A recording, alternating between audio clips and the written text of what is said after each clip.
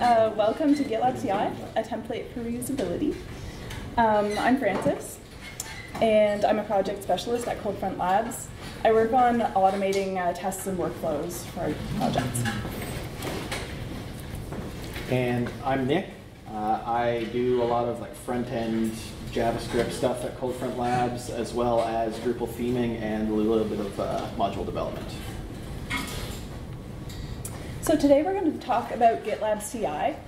And before we get into GitLab and what you can do, all the amazing things you can do with it, we're going to quickly go and talk about continuous integration and what it is.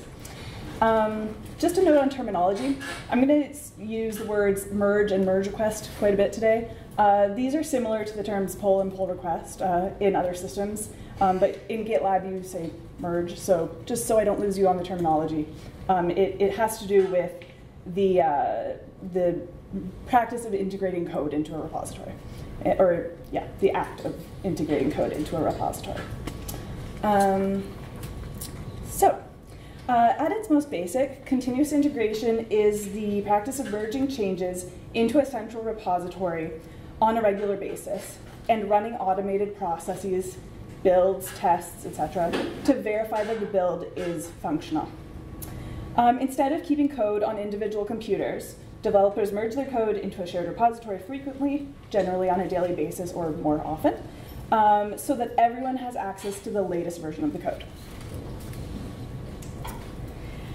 Depending on who you ask, there are anywhere between 3 and 30 principles of CI. Today we're going to keep things simple and highlight just a few that everyone pretty much agrees on. The main tenet, I guess, would be that code is stored, maintained, and updated in a single central repository. This doesn't mean on your production web server. This means by a version control system, such as Git. Changes to the code should be small and modular and merged in on a regular basis. And every commit should be tested. Automated self-testing builds should be run to ensure that the build is working. So some of the benefits of CI have to do with reducing time spent tracking down bugs, speeding up code integration, and increasing visibility and transparency. Because you are constantly running tests on your code, bugs are found quickly. It's also generally easy to isolate a bug, or the cause of a bug, because code changes are kept small and in small manageable chunks. Another benefit of making incremental changes is that there's less likelihood of integration conflicts. When coding conflicts do arise, they're generally pretty easy to deal with because you're only dealing with a small number of changes. That decreases the chance of making mistakes when dealing with conflicts and also avoids compounding issues from arising. Since the code is stored in a single place, everyone always has access to the latest version and can tell the status of the build at any time without having to track down individuals and ask how a feature is doing or where a bug is at or all of that stuff. So the major takeaway about CI is that it saves you time. Having everything in well-tested, manageable chunks speeds up the development process, and your automated CI processes give you confidence in your code because it is being built and tested with each commit. So, the workflow for the CI process is simple. You have your central repository where your code is saved. This might be your master branch if you're using Git. And changes to this code are made by making copies of the code and merging in small changes back to the main repository on a regular basis. In our project, we follow a feature branch workflow for CI. We create branches of code for building and testing, and then these branches are merged back into our main master branch.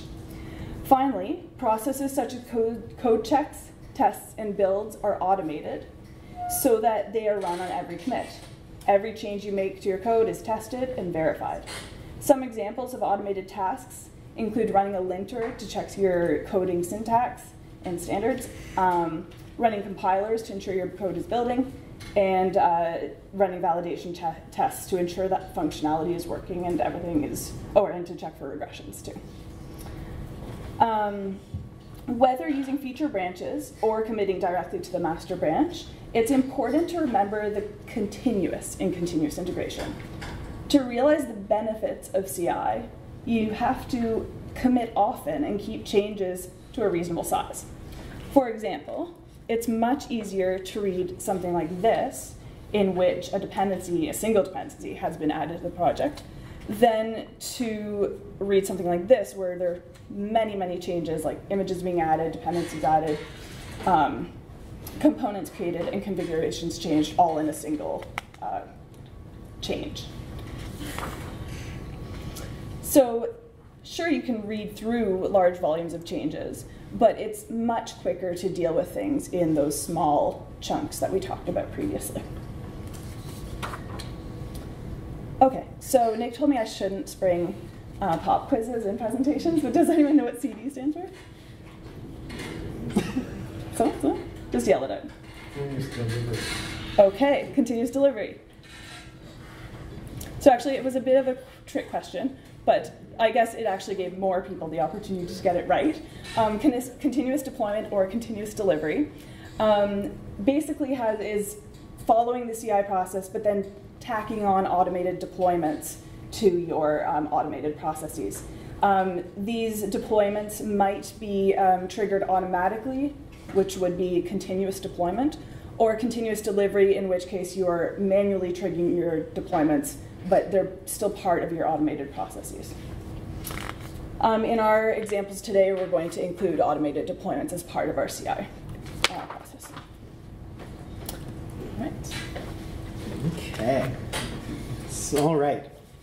So now that you all are masters of the CI/CD lifestyle, we're going to get into our main topic here, GitLab CI.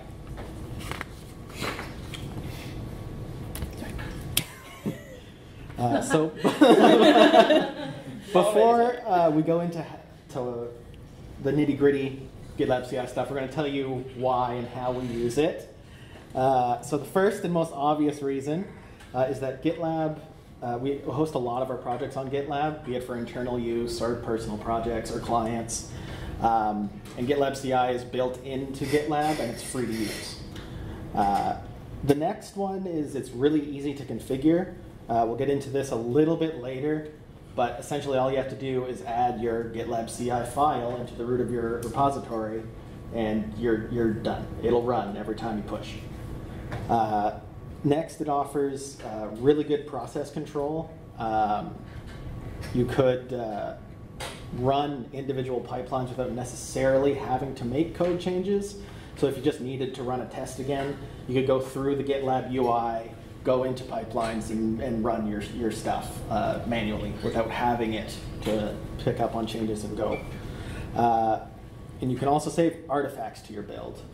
And what this is basically, when we run a production deployment, GitLab CI saves a compiled code version of our build, which is the artifact, so that we can go and download it later if we need to. If we need to figure out what went wrong or was it broken when we built it and all that kind of stuff. And for those of you who know, our boss, he also told us to use it, and so we had to. So at Coldfront we use GitLab CI for a lot of different things. We run a lot of code checks and linting on our PHP and our Sass and our JavaScript code. We use it to build and deploy our Drupal 7 and 8 sites, Vue.js projects, and even Docker images. And we run validation like Backstop, Codeception, Axe, and a couple other things on our sites. And we run security audits using Drush, Composer, and NPM.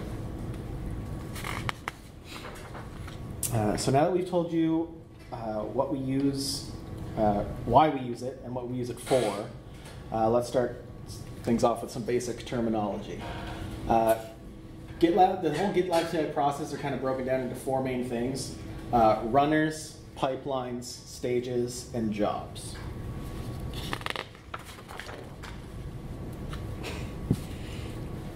So a runner is basically a machine, typically a virtual machine, that takes all of your code from your repository, all the instructions in your CI file, and basically executes any tasks. It runs things. GitLab provides a set of free runners for you to use if you're on gitlab.com. There are some usage limits. They're pretty high, though. I think you are allowed to run 1,000 pipelines per month. Is it? Is it? Okay, yeah.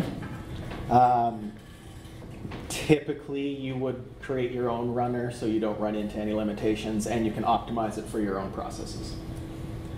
Runners are what makes your CI process go. They run your pipelines. Pipeline is a pretty generic thing, like it's the wrapper term for your jobs that you're running. It will basically just contains all your series of automated tasks that you run on your code, and they contain multiple stages. A stage is a category within your pipeline. You may have a lint stage, or a build stage, or a deploy stage, probably all of those things. And the order in which you declare the stages are the order in which they are run. They run consecutively, which means basically one stage must complete before the stages after it can begin to run. So like the lint stage must finish before the build stage begins, and the deploy stage has to wait for the build to finish before it can also run. An important thing to know about your stages, though, is that while they define the general order of your pipeline, they don't actually execute anything. That's what jobs are for. So a job is an individual task contained within the stage. It's where the functionality of all your CI processes are written. You can have multiple jobs contained within the same stage. So for example, when you're linting something, you probably maybe have JavaScript and Sass. So you're going to want to run tests on your ESLint for JavaScript, StyleLint for your Sass code. But it doesn't make a whole lot of sense to run ESLint and StyleLint in the exact same job. Yes, they're both linting processes, but they're for two different languages. They should be separated into two different jobs. So within your lint stage, you could have a ESLint job and a StyleLint job. Another important thing to remember about jobs is that unlike the stages that they're contained in, they run in parallel. So when your lint stage begins, both your ESLint and your StyleLint jobs will start running at the exact same time. As long as they're runners. As long as there are runners, yes. Once all your jobs within a stage have completed, that stage is then completed itself, and then the next stage with all of the jobs inside of it can start running. So let's visualize. So here you can see we have some groupings of tasks. All of these tasks are what makes up your pipeline. Within our pipeline, we have three categories: lint, build, and deploy. These are our stages. Within each stage, we can see some individual tasks. These are jobs. We have ESLint and StyleLint in the lint stage. We have a job called build in the build stage, and a job called deploy in the deploy stage. So when a pipeline begins, all the code and instructions are sent to your runner, and all the jobs within the first stage will begin to run. Now, just because all the jobs started at the same time does not mean that they will finish at the same time. Fortunately, before the build stage can begin, all of the jobs within the lint stage must succeed. Once all of the lint jobs have succeeded, our build can go. And this process basically just repeats throughout the whole pipeline. Each stage must finish before the next stage can begin.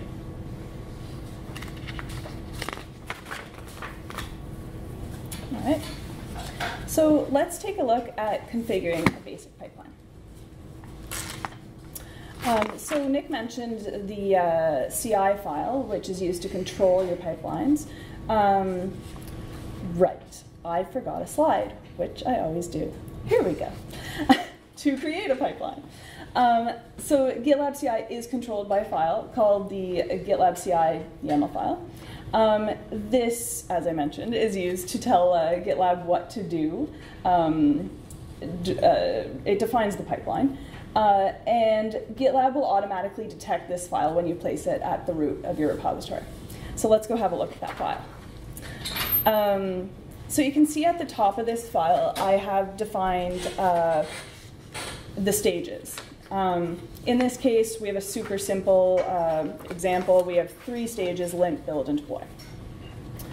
Down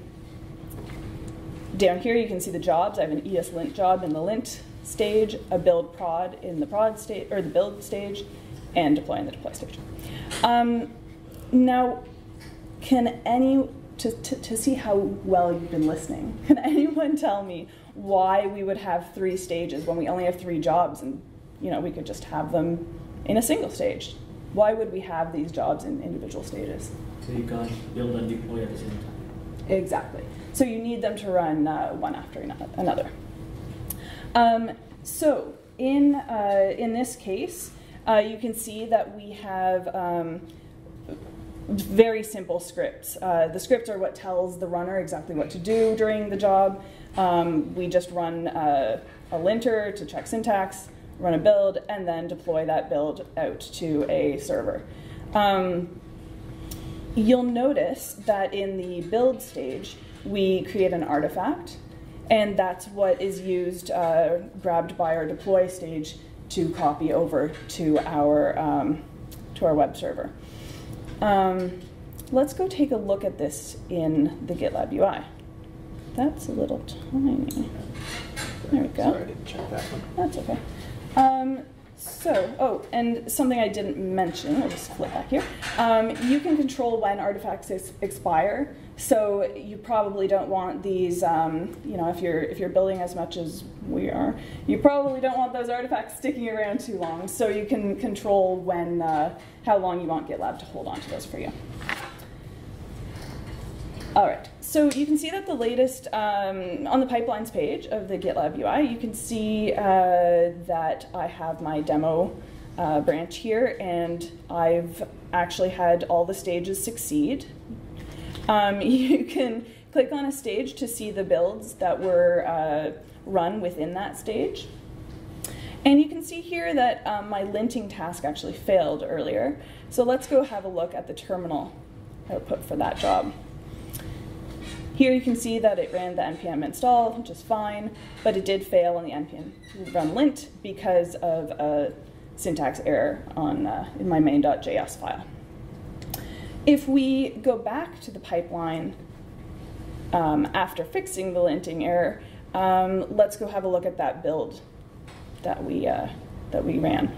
You can see here that those job artifacts can be accessed, downloaded, or you can browse to the files that were saved in that artifact we specified in the file. You can also, kind of a handy feature that I like is if you create merge requests, you can go and see the most recent status of the pipeline that was run against that branch for the merge request. Another handy little tip, you can also run jobs again, which is something Nick mentioned, and you can also run whole pipelines if you have a reason to want to run a specific branch at a later point. Okay, so going back to our GitLab CI file, I'm going to go to version 2. Oops, there we go. So something you might have picked up on in the last version of the file, I'm not sure if anyone was paying that much attention, but we had some repetition going on in our job scripts because I had npm install written in every script parameter. In this version, I've moved that up to the before script, which is a special keyword in GitLab CI, which will just run all of those commands you list in the before script array prior to every job in the file. There are also a series of other keywords, such as after script, so that you can kind of reduce redundancy in this CI file as you can imagine, as we add jobs, things easily get, you'd have a lot of repetition going on. In this version of the file, I've also added 2 new deploy jobs. I've added a deploy dev and deploy QA because I didn't always want to be deploying to my production server. Once we introduce jobs like this, I don't actually want to run all 3 of those jobs every time I run the pipeline. So we've added these only and except parameters to make sure that we deploy to dev whenever a commit is made to a branch, except in cases where we commit to the master branch. And then the deploy to QA will happen whenever we make a change to the master branch. I've decided to trigger my deploying to prod manually because I don't want to accidentally have that happen at any point. So taking a look at these scripts, you can see that actually there's a lot of duplicated code here because pretty much everything is the same between my deploy jobs except for the location where I'm actually copying that build to. This gets especially troublesome when you imagine adding multiple validation jobs to all of your to test code on all of your servers, and adding, like, we get to the point where we have 9 stages and probably 20 to 30 jobs. Yeah. And so if you're, it adds a lot of bulk to your CI file if you're repeating code. So what's the answer to this problem of bloat? Templates.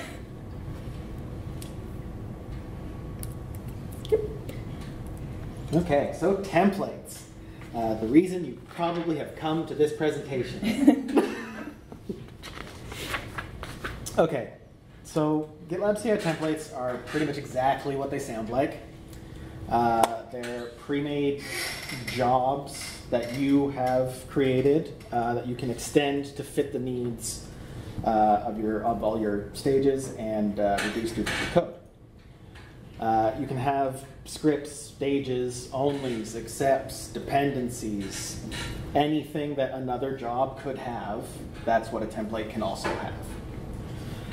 All of these parameters are inherited by the job that's extending the template, and you can customize and override each parameter whenever you need, just in case you need something a little different. In our previous example, we had 3 different jobs for deploying to 3 different servers. We could easily create a generic deploy template to handle all of these. So let's take a look at how we would do that. So here we have our production deployment job. I've taken the liberty of removing some of the functional. The screen went away. You mentioned artifacts. Yes. CI configuration file. What exactly is it? Just files from a result of a build?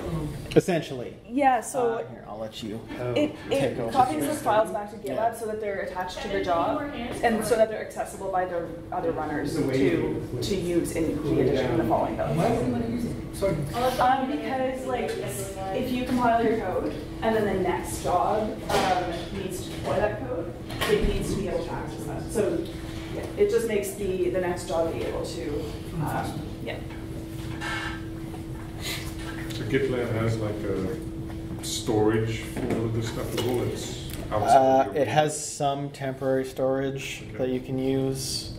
Typically, you would make your own caching server. Okay, so you deploy, your artifacts are not stored on GitLab, they're stored somewhere else. No, not ours. Okay. Yeah.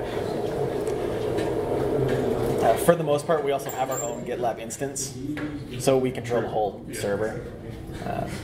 Yep.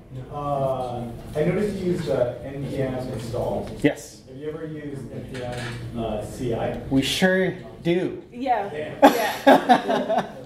So I actually just had a build issue when I was trying to make the demo, and I wasn't going to troubleshoot it, so I just went back to install. we're recording. Yeah. It's faster and whatever. It's faster And it's way and the better. log files respect it. Because fun fact, your npm locks, like the package-lock.json file, is read first, and then the package.json file is read to install any updates. So your lock file does squat all, unless you use clean install. Well, NPM. Okay, so I can. Okay. Carrying on. So we have our deployment job here for prod. So I've replaced some of the functional code with comments because you guys get the gist. We don't need to see all of the code. So we know by looking at our previous examples that this job looks pretty much identical to our deployment jobs for dev and QA, except for the server. So they're all part of the deploy stage. They all load the SSH key. They all rsync. They're all basically the same. So the first step into turning this into a template is to rename our job. So we've named it deploy template because we're just telling everyone what it is. So you'll note the period before the name. This is a handy little tool that tells GitLab that this is not just an ordinary job. It won't run it because it's hidden from the CI process.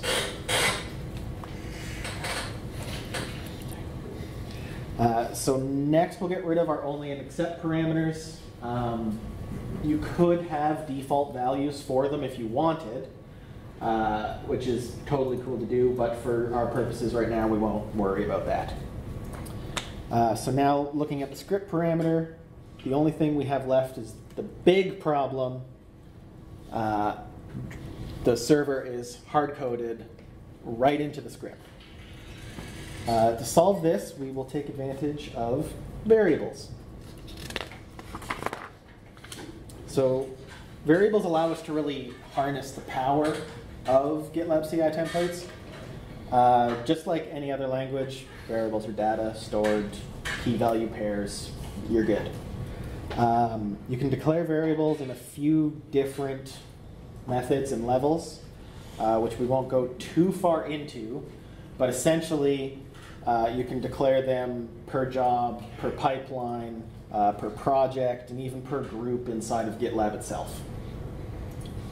So you can use variables pretty much anywhere you want within your builds, except for a few small exceptions.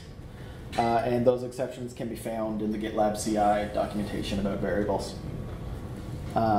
Is there scope? Hmm? Sorry, is there scope on a variable? Yes.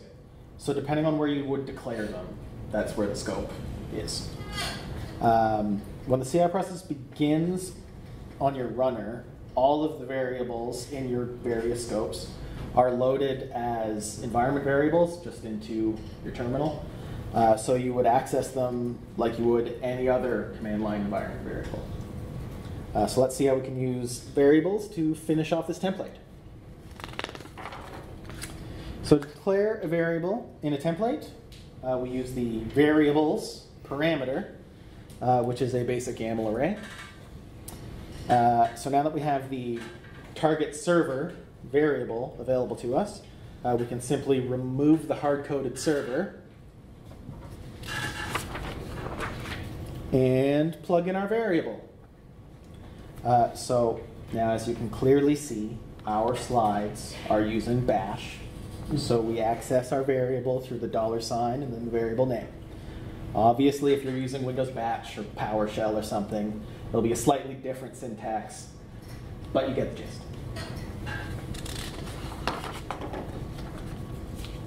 So the next step is to actually use our template. To allow jobs to pull from this newly created template, we use and extend its functionality. We use the extends parameter.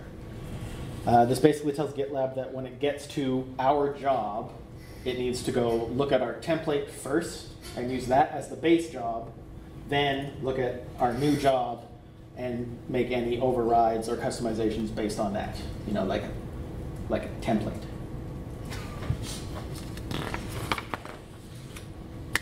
So let's look how we can use this template in our deployment job. The first step is to tell GitLab that we are extending our new template using the extends parameter. Next, we need to make use of our target server variable and give it a value for this job. So in this case, just dropfort.com. Finally, we'll add our only accept parameters back because they're specific to our job. We need to make sure that we don't accidentally have a dev build deploy to production. That would be unfortunate. So following these steps, we could upgrade our dev and QA stages as well, or jobs rather, as well. So here you can see we've extended our template, declared our variables, and made our only and accept rules. Pretend they're real only and accept rules. So while these templates help reduce duplicate code, it may not seem so important in this situation.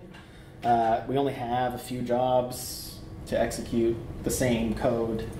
But when you have multiple types of builds, multiple types of deploys, a whole bunch of tests that run before and after those deployments, the repetition can add up really quick.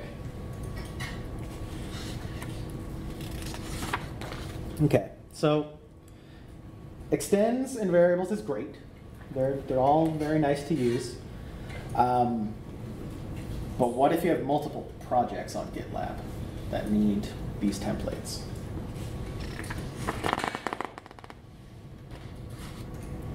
So you start off with one project with a pipeline and a template. Then you add another and another one, and more templates, more projects, more pipelines, more builds. It's just getting ridiculous.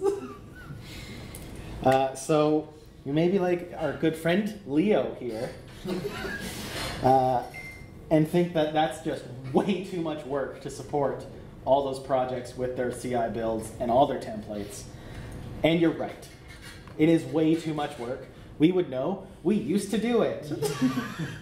We would have all of our clients' projects and all of our projects with their own CI build files, all using these sort of templates we've made in our files, all extending them. And then if we updated one of the projects, we would then have to make sure to go through all of our other projects and update those as well to make sure that all of our builds are on the same stage there. And this is where the final key feature of templating comes into play. The include parameter. The include parameter is a global parameter, just like when you're declaring your stages. It goes like right at the top of your GitLab CI file. It functions as a basic list of URLs, all pointing to different YAML files. When you add a YAML file within the includes parameter, GitLab CI will basically look at the URL, go to that URL, and embed all of that YAML as if it were written in your CI file itself.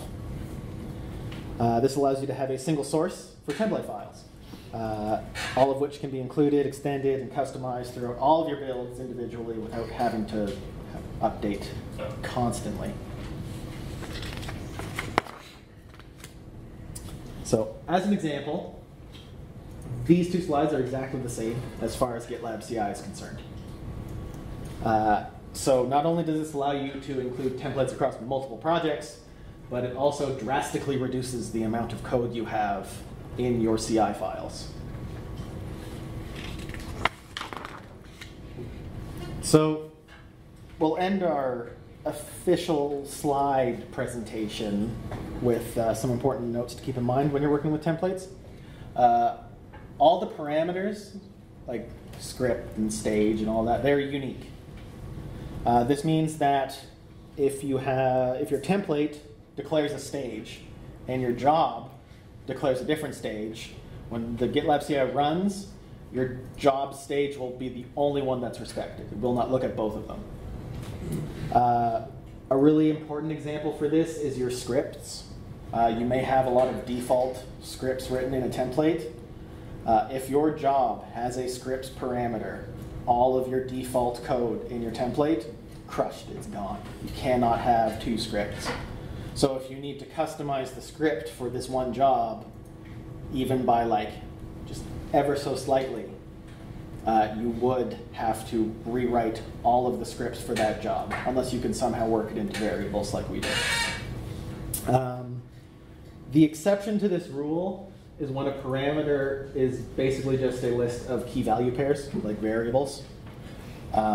In that case, GitLab will merge those two parameters. So let's say you had your target server variable in your template, and then you added a site alias variable in your job itself. Your target server will be respected. They'll be merged into a list. Another important note is that jobs are limited to one template. You can't combine multiple templates into one, which is only a temporary limitation. Coming in GitLab 12, they're changing the extends parameter to take a list of templates. So you could have multiple templates combined into one job. Where that could be useful is, like for us, we have our basic set of like only and except rules for deploying to different environments that we just copy throughout everything. All of our projects follow the same tagging and branch naming standards.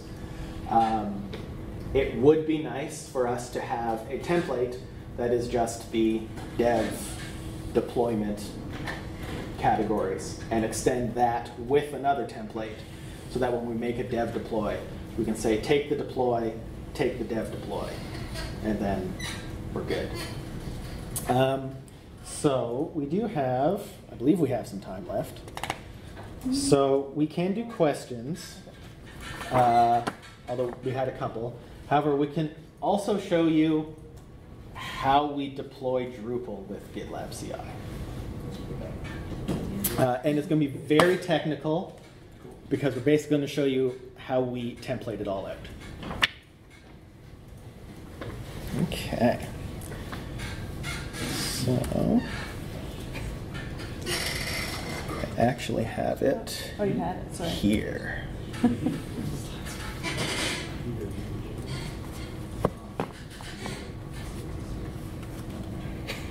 Okay. So, is this big enough? You guys want a little bit bigger? It's good. Good. Okay, so essentially when we're making a build, we have our template for building Drupal, which essentially is just making sure Composer is run and NPM is run. And we add some default artifacts, just naming our artifact and how the artifact will be saved. And then we kind of customize it. What we do with our templates is we kind of make templates from our templates to import into our jobs, because basically our dev build is going to be the same pretty much every project we do. Our Drupal dev wants to build the exact same way. So we have our build template, then we have just a job that is the dev build, and then we include that throughout all of our projects so that if we change the dev build once anywhere, all of them will update and make sure they all deploy the same way. So here you can kind of see some examples of the artifacts here is a good example of where parameters that are key value pairs are merged and not crushed. So in our template, we declare the name of our artifact and what paths it needs to save as the artifact. And then in our dev build, we have artifacts again, and we're adding a new key to tell it that our dev build should expire in 1 day. Scroll that up a little bit so we can. So in this case, artifacts in both the template and the build are kept. They're just merged into one. So, and then we have a slightly different process for our release builds, where we get into a lot of crazy templating is our deployment stage. So we have two different kinds of deployments. I won't go into initial deployment. just because it's a weird use case and we have to deal a lot with Drush, which I don't want to talk about dealing with Drush. So essentially how we deploy to Drupal is we build it all through Composer and then just use Drush site aliases to rsync everything where it needs to go. So the whole site, aside from the database, is built on our runner, and then we just copy it all over. So you can see a lot of, like, this is where variables come into play, because you see, like, we have Drush site aliases options, SSH options, our alias group, our alias, there we go, alias type, and then we SSH everything. And then we run a bunch of other commands to get Drush up to date. We even wrote our own backup script because Drush 9 took out the ability to run backups on your site. Because why not? Drush archive. Doesn't work. No. I ran into that the other day. Yep. So we made our own little PHP script that is essentially Drush archive. So we do a whole lot of things. We run the Drupal fixed permissions script that you can get on Drupal.org with a little customization by us.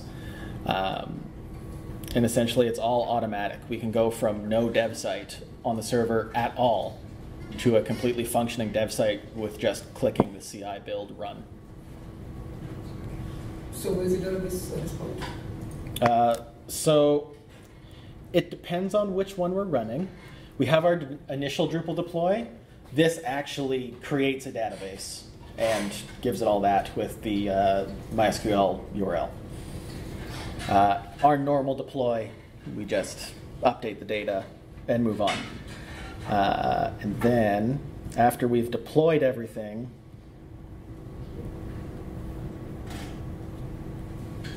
we actually run a bunch of updates. So we automatically run like Drush updb. We import all of our config, and we do some more permission fixing, just because we've noticed that GitLab CI can sometimes screw up some of the permissions. I did consider showing you a full demo of it like running, but sometimes it can take upwards of our entire presentation time to fully deploy like a functional Drupal site.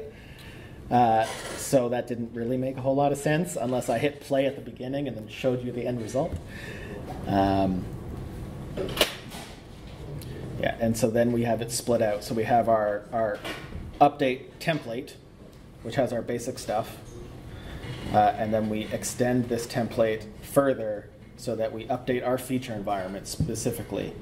We update our dev environments and update our QA environments, our prod environments. And most of these are just taking from the template, with a small exception of like we change the Drush alias type variable, just so when we run Drush, it knows what server to go to, what to do. Another example. Are we on time? Oh yeah, we are done, aren't we? Okay, question. Yeah. Where are you writing your SSH keys? So our SSH key is loaded. I can actually show you. We've gone like all out in this template. Essentially, for all of our projects, we just have a list of imported files, and that's all our CI consists of for the most part. When we load SSH keys, they are variables stored on a project level. So within GitLab, you can go into the UI and actually make variables. And those are inserted into every pipeline in that project, which is where we keep the actual keys. Yeah. Well, they're not committed to the repo.